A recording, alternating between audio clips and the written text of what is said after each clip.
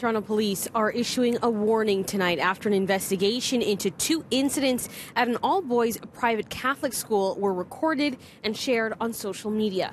One of them could be considered a sexual assault, and police are saying the video meets the threshold for child pornography. A warning now to our viewers that the descriptions we're about to share with you are graphic. This isn't what St. Mike's is known for. This isn't what we stand for. We stand for turning boys into men and not boys into these monsters. Strong words from one St. Michael's College student today who asked us to protect his identity, reacting to a series of events that allegedly played out inside the school washrooms. Outside the school arena, the words, "Teach me goodness, discipline, and knowledge." But today, that motto feels forgotten. Really devastating the entire school, and I don't know, I'm very emotional about it, and we all are, so. What did they say? That's all I want to say. Students at the all-boys school, which spans grades 7 to 12, obviously shaken by two videos circulating online. CityNews has seen both. In one, a young boy is lying naked from the waist down. What happens next could be characterized as a sexual assault.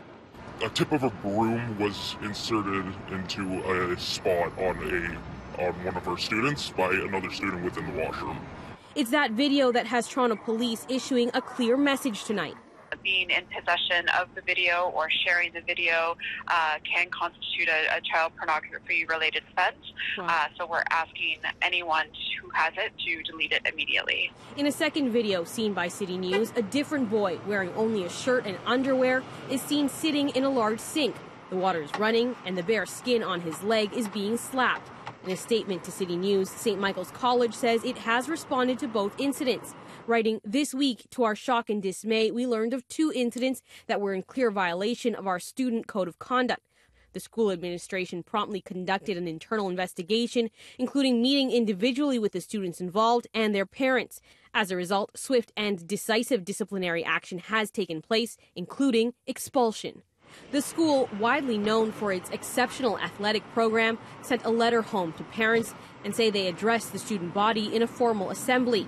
But there still remains a question of when and how police became involved. In a follow-up email to CityNews, a school spokesperson claims police were contacted by the private school. But police tell us they only learned about the videos after receiving calls from media today. We began to learn of the news from the media today. We checked our calls for service.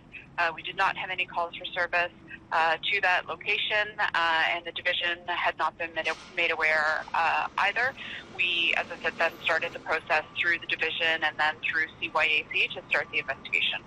Toronto's Police, Child and Youth Advocacy Centre is now heading the investigation.